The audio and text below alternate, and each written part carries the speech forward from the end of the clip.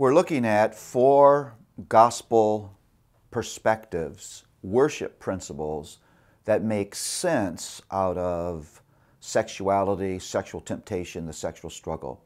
The first principle is the principle of mastery, that I cannot allow myself to be mastered by anything, and there's grace for that struggle.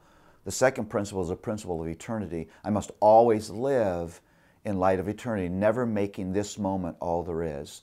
The third principle is the principle of unity. This is the most shocking, sobering, counterintuitive of all of these 4 principles. It's mind-boggling. Paul says, don't you understand that you are one with Christ? And when we normally think of one with Christ, we think of some weird, ethereal, spiritual reality. Then he talks about your body being joined to Christ. And when he says that, it changes the whole ballgame, because he's saying that not only are you spiritually united to Christ, your entire body, every physical sense, every physical capability has been joined to Christ.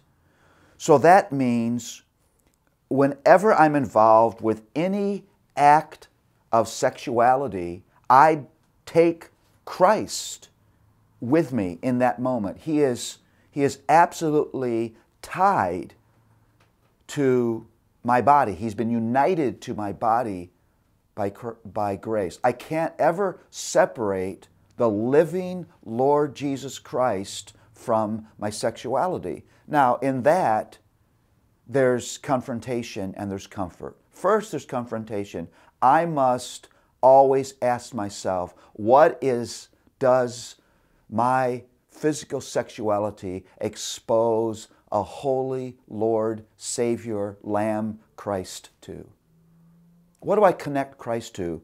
Paul talks about the horror of connecting Christ to a prostitute. You connect Christ to your sexuality, it's inescapable.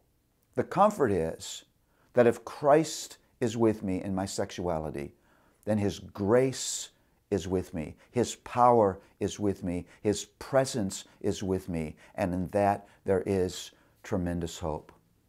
We have one more of these principles to look at, and we'll do that in the next video.